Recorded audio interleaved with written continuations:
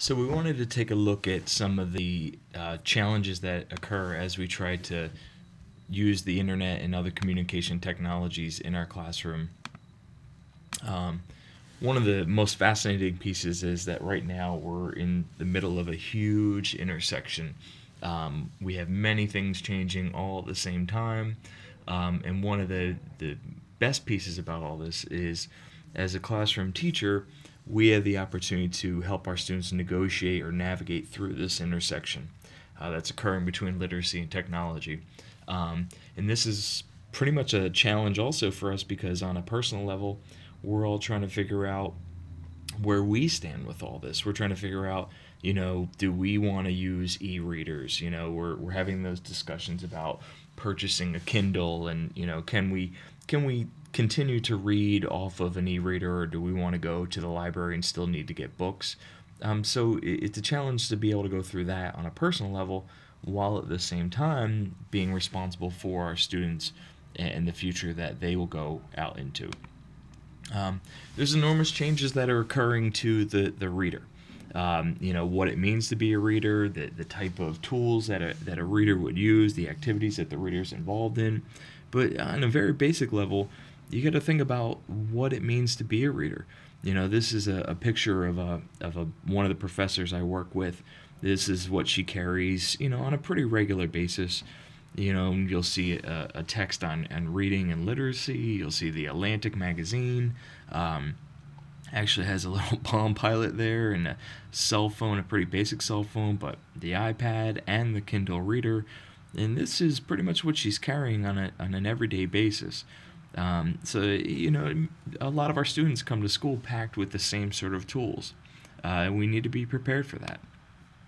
Think about the changes that are occurring to text right now. I mean, if you look at coming from cuneiform tablets and moving into, printing of text on paper, think about how revolutionary the Gutenberg press was. Think about being able to go to our school libraries and our local libraries and pull out any sort of text on any topic that you want, and how much of a privilege and a liberty that is. And now we get to this point where we have devices and even mobile devices, and that's where we do the majority of our reading. And our students also, that's where they do the majority of their reading. That's where they're using the internet as a source for academic and personal search topics.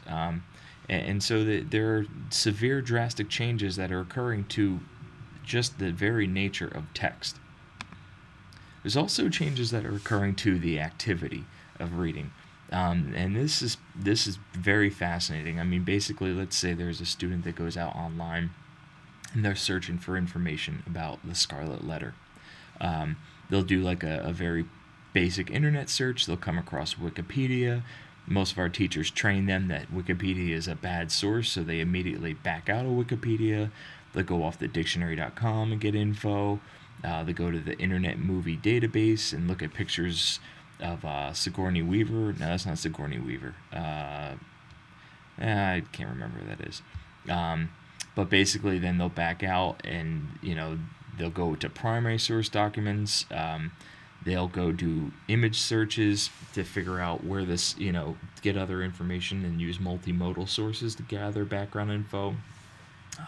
This is shocking to me and probably to you as well, but some of our students might go to SparkNotes, and search to get more information about the text that they were supposed to read without having read it. So, our students are negotiating all these multiple sources, trying to get more info about a topic, and it makes me wonder, what are we doing to help prepare our kids for this sort of activity? Usually in our classrooms, we have students look at one or maybe two sources of information, and very rarely do we have them bouncing back and forth all these different sources almost instantaneously. Additionally, what's also fascinating about this is that Google identified an F pattern. Okay, so when we come across a website, what will happen is our eyes naturally go across the top of the page and then dip down and look into where we see links. Then they'll trail off a little bit more. And so we make this F pattern pretty much within 1.5 to 2 seconds. according to the research from Google. And within 1.5 to 2 seconds, we decide whether or not this website is something we want to spend more time reading. And so that's a challenge as well. I mean, how many times do we ask our students to take a look at text and read a piece of text and figure out what parts of it are important? Is this information important or not? And also, what parts of the page might we want to ignore? So that's a challenge as well. And so ultimately this becomes a question about how do we effectively and authentically reflect all these changes in instruction, in how we work with our students in our classrooms using the internet and other communication technologies as a source.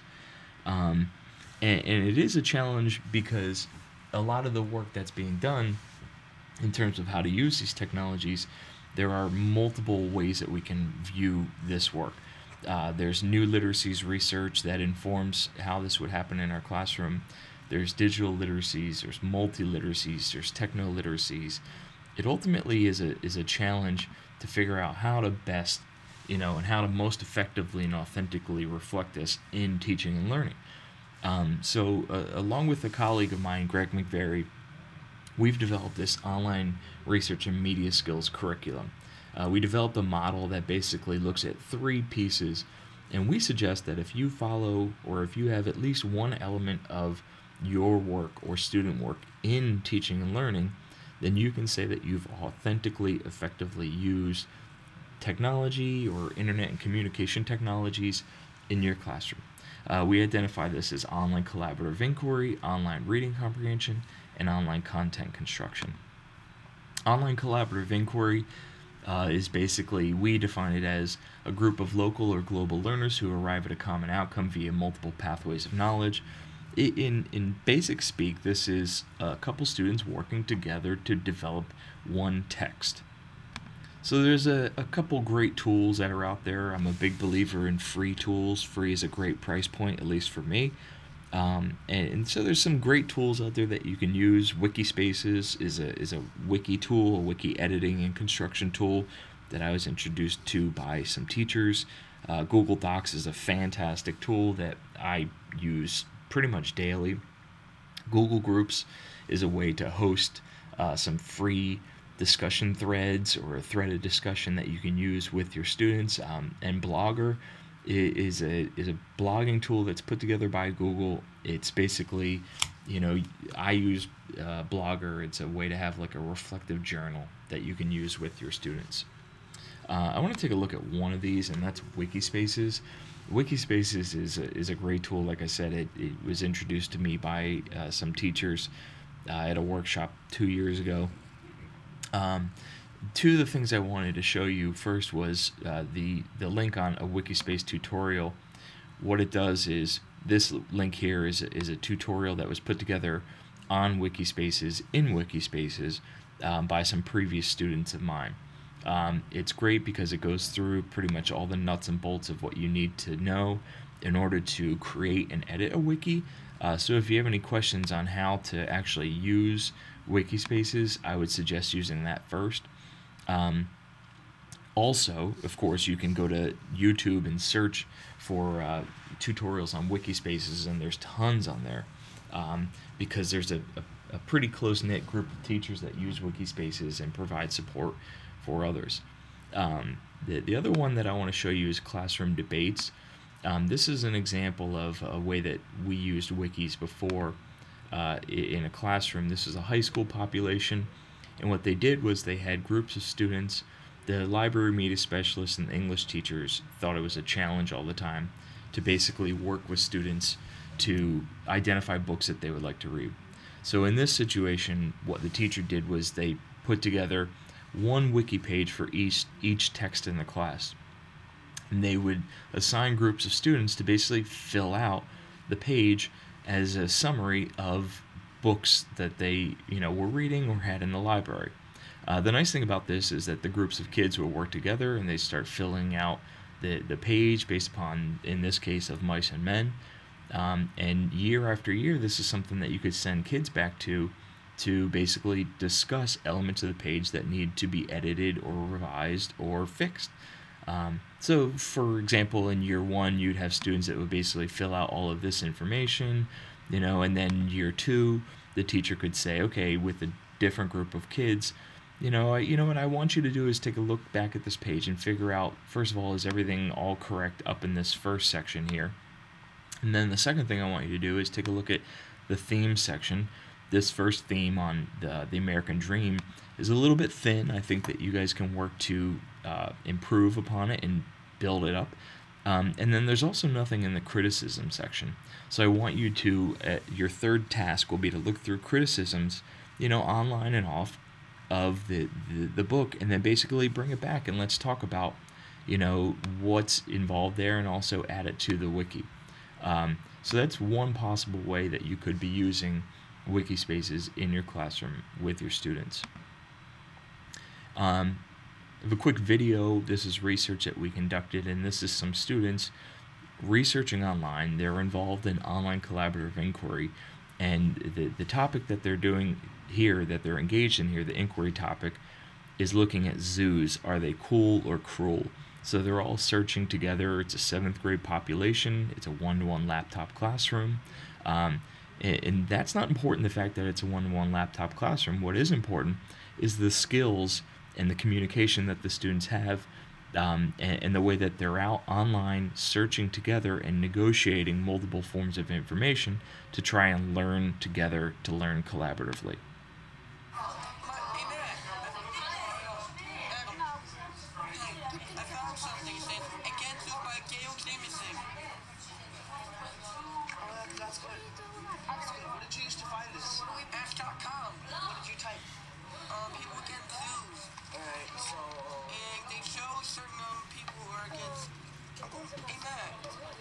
Somebody else decided they could find against websites by using keywords zoos and abuse. Well, come here, Mr. McNair. I got it covered for you. I didn't know this was first.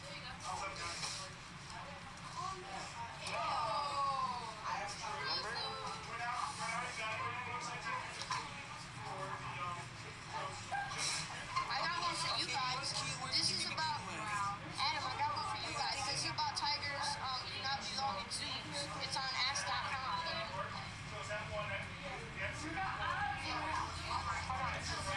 So if we were to continue on with that video, what you would notice is that the students, are working together. They're looking across multiple websites. They're looking at blog posts to see whether or not people feel that zoos are helpful to animals or are, once again, cruel to animals.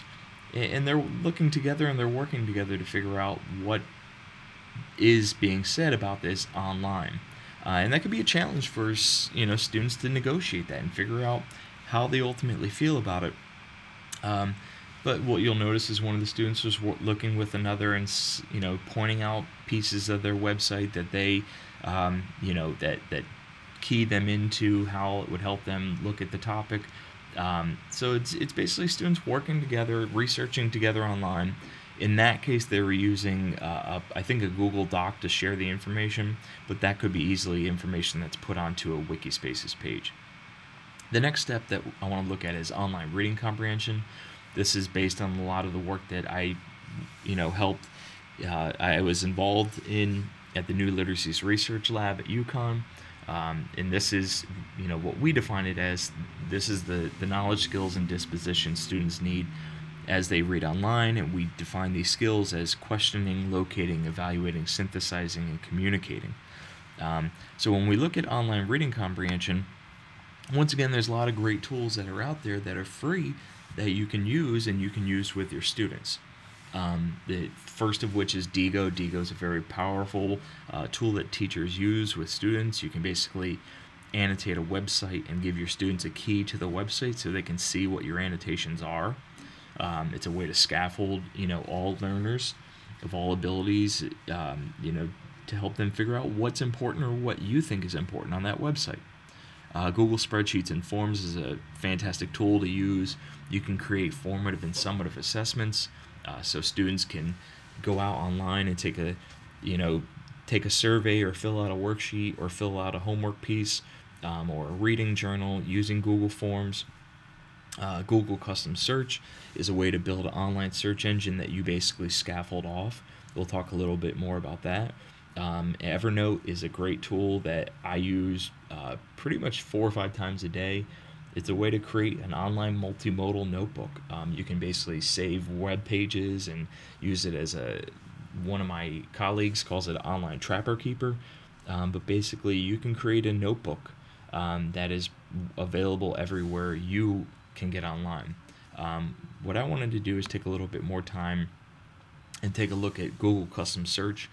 A lot of times it's a challenge to go online and take a look at all these information sources and figure out what works best for you and for your students. Previously, a lot of us would go and we would create hot lists or web quests, or at the very least, create a Word doc that had hyperlinks to websites that you would want students to take a look at. And this works very well, but part of the challenge is that we're pretty much eliminating a lot of the skills that provide challenge for our students as they read online. So questioning and using keywords and revising keywords, locating within search engine results or within a list within a specific web page, evaluation and synthesis of online information sources. We're eliminating all of those skills. And for some of our students, we might want to do that.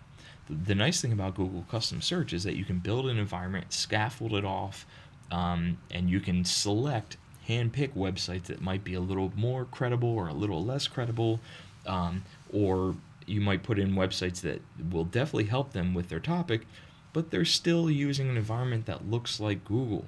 And this will help scaffold them so that later on they can go off and be more successful.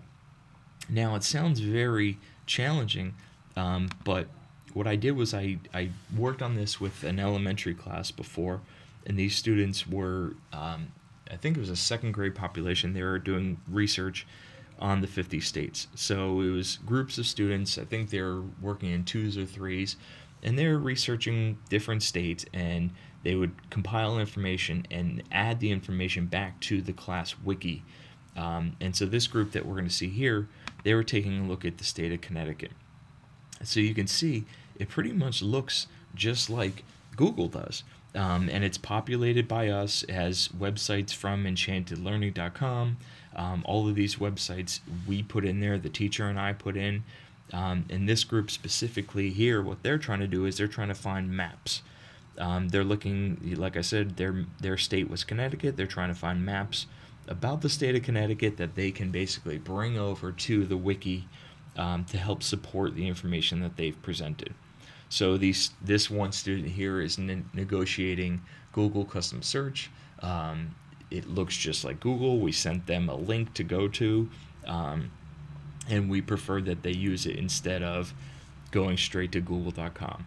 And you can see that the student here is using some of those online reading comprehension skills that are so important. They're going back in, they're revising keywords, they're searching through the search engine results and locating. They're also locating within a web page to see if it helps out with their task. But it's basically, building in a lot of the online reading comprehension skills they'll need later on when they're working by themselves. The third piece that I like to take a look at is online content construction. This is one thing that I worked on with, like I said, my colleague Greg McVeary. Basically, we took a look at all the other ones, and we tried to figure out a way that we could possibly, we felt like there was something missing with online reading comprehension and then collaborative inquiry. We felt like we were missing the writing or the composition piece of everything. And to me, that was probably the most exciting part, when I was teaching English language arts, is I wanted my students to work to write and compose and create. And we felt like that was missing before. So we've been developing online content construction. And, very broadly, we've defined it as the knowledge, skills, and disposition students need when they're online and they're constructing or recreating or remixing or redesigning online texts. And in order to do that, they need to encode and decode meaning through the use of all these multimodal tools that are out there online. Once again, there's a lot of free tools that are out there that work very well for this. Google Sites is sort of like Wikispaces. You can create a website. Your students can collaboratively create a website. A lot of teachers use that for their classroom website, and it works very well. I'm a big proponent of online video casts. Obviously, we're in the middle of one right now. Some of the tools that you can use are Jing or Screencast-O-Matic works well. Screener is also a great tool. And what students and teachers can do is they'll make video casts, little videos where they basically do think alouds, and they'll talk you through work that they've conducted or have completed, and explain the thought process involved as they did the work. SoundCloud is an audio recording tool. I've used it with students before to create audio podcasts. So you can create a clip, an audio clip, and instantly share it online, and then use that as a way to annotate and edit and revise the audio clip. Very powerful tool. It basically makes audio podcasting, very easy. And then Storify is one that I wanted to take a look at right now. Storify, basically what it'll do is it'll go out online and it'll search through all the online informational sources and all the social media that's out there, and it'll help you curate and create a story based upon all this social media. And what's nice about it is that, the truth of the matter is that there is a lot of information out there that is a little more credible and relevant and appropriate, and there's information out there that's not credible and relevant and appropriate. I'd suggest that Storify is something that you'd want to work on, with an older group of students. It's something that you might want to work on with high school population. It might be something that with a younger group of students, you create pieces in Storify as opposed to having students create them. But it's very powerful because you can go online, look through all these social media and informational sources that are available online, and you can pull all them together and put them into one story. So what I wanted to do is take a look at, and I gave 2 links there. I'll go back very quickly. One is this piece that I did on the Mars rover Curiosity that landed, and you can see that I pulled in pieces from Wikipedia and an image that NASA sent out, and then this is a tweet, and then there's a video from YouTube that was in there.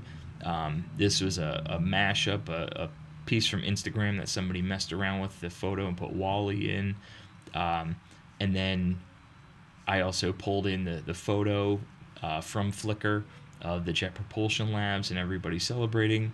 I pulled in one of my own tweets from Zenny Jardin, where she basically said, "I'm inside the presser, 8 NASA and JPL engineers and administrators on the podium, not one woman. Let's change that."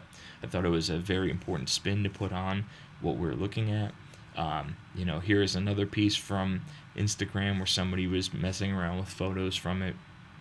I pulled a SoundCloud clip, of a song called Curiosity by Milkshake Daddy to give you an example of some of the expansiveness of online information. And then, wrapped it up with a couple Facebook and Twitter messages. A dead cat was found on Mars. Curiosity killed it. Ha ha ha. So basically, this is a good example of all of the different pieces that are involved in the story that's being told online. And this other one was another link that I gave. It's a way that a teacher was documenting digital skills and things that we can teach our digital natives and effective ways to parent them. So it's a way that a teacher in a school wanted to document learning that was occurring. And I have a clip in here on how to use Storify and what is involved as you create it. Storify helps you tell stories with social media using tweets, Facebook posts, YouTube videos, Flickr photos, and other elements from the web. So, you can go on and watch that video on your own. One thing, once again, it does go out and search and scrape online informational sources and social media sources. It does go through and scrape Twitter and Facebook and YouTube and Flickr. And yes, there is some questionable information that's out there that you might not want in front of your students. I would suggest that this is something that, if you're a teacher working with any grade level students, you initially go in and you test this out yourself. You can create a powerful stream of information where your students can look at various sources of various levels of credibility and relevance, and then you basically have the opportunity to present those to them and have your students look across the stories and develop some of the skills they need as they look intertextually at different sources. With later grades, maybe a high school population, you could have students start to build their own pieces. But I think it's a good way that you could look online and develop all these different pieces and take a look at different sources of information and maybe do it as an activity to lead into another activity, a way to build up prior knowledge, a way to work with your students to see what is being said out there. I've had teachers that use Twitter and they followed along with elections, or they use Twitter to follow along with different worldwide events. This is one way that you can take all those messages and pull them into one stream. Storify does a nice job of pulling it in and making it look nice and slick and what they call beautiful. The truth of the matter is, this is stuff that you can do anywhere. You can copy these tweets and Facebook messages and videos to a Wikispaces page or a Google Sites page. The nice thing about Storify is that it pretty much does it all for you in one package. But I definitely recommend taking a look at it, especially for social studies and language arts teachers. I think it could be a powerful tool. So once again, I wanted to, basically what we've looked at is, online research and media skills, and we boiled it down to online collaborative inquiry, online reading comprehension, and online content construction.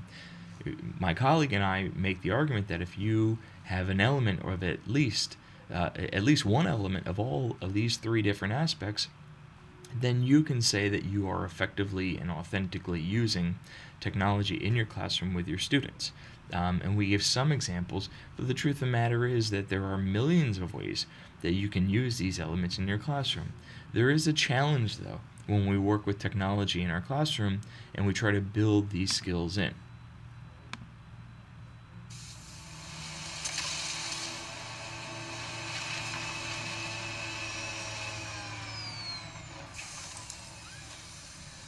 Hi there, Orbit's Traveler Wellness Center. You booked a flight on Orbit's and the price went down, so here's a price assurance check for the difference. $138. Thanks. Why didn't you just mail it? We have a hovercraft. Orbit's price assurance. If another customer books the same flight for less, we automatically send you a check for the difference. And that's one of the challenges that we have, is that a lot of times we look at ways to use these technologies in our classroom and we have this mentality, the hovercraft mentality of, we have a tool and therefore we should use it. The truth of the matter is, all of this should go back to student learning objectives. We should take a look at how you want to use technology and how it makes what's happening better in your classroom. What I do is I look at the technology learning cycle. I figure start with a lesson or a unit that you currently love and teach it well. This is all edited from Sprague, Kaufman, and Dorsey. Find ways to effectively embed the tech into the unit. Incorporate tech-infused lessons into a learning situation. I think that teachers, after they test this out, they should go back and reflect. We want to be healthy, reflective practitioners. I want you to reflect on the success of the lesson, and most of all, share. Share with your colleagues. Share with other people online.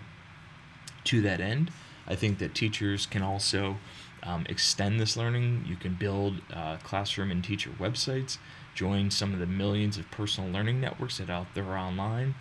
Twitter is one of the biggest and probably most healthy and vibrant. Utilize hybrid lessons, or even try to flip your classroom. I'd also heavily suggest that you examine and engage your school's acceptable use policy. Is it acceptable or not? Are you allowed to and supported if you do this sort of work? And then also I urge you to assess your students' digital footprint. Provide opportunities for them to build it up over time and use it as an assessment tool. As an administrator, I suggest that administration in buildings define technology as a literacy issue. It's not something that the teacher down the hallway has to teach. It's something that should be taught in every single classroom, in every content area. Obviously have a school-wide email system, have a help desk with a 20-minute rule. And basically what that means is if you're a teacher in the morning and you want to use one of these tools and a website's blocked, you know who to call and you'll get an answer. You might not like the answer, but within 20 minutes you should get an answer about why it's blocked and whether or not it can be unblocked so you can go on with your day. I suggest that administrators invest more time in professional development in the teachers they currently have than in technology and some more technological tools. We cannot win when we fight a technological arms race and try to buy the newest, best, greatest gadgets that are out there. Schools need to have and districts need to have a long-term one-to-one computing strategy. And I also encourage administrators to basically assess students' digital footprint. Have our students do work over time. Have them use threaded discussions and blogging so we can see what students are doing as they progress through the year and through their career. So once again, we looked at online collaborative inquiry, online reading comprehension, and online content instruction. These are 3 ways to effectively and authentically integrate technology into your classroom. And the trick is basically finding the best opportunities and the best ways to build this learning into what you do with your students. Once again, my name is Ian O'Byrne. I'm an assistant professor here at the University of New Haven. You can get in touch with me by emailing me, wioburn@gmail.com. I'm also available on Twitter. I share tons of stuff and tools and ideas on Twitter, and you can get in touch with me at any point. And thanks a lot.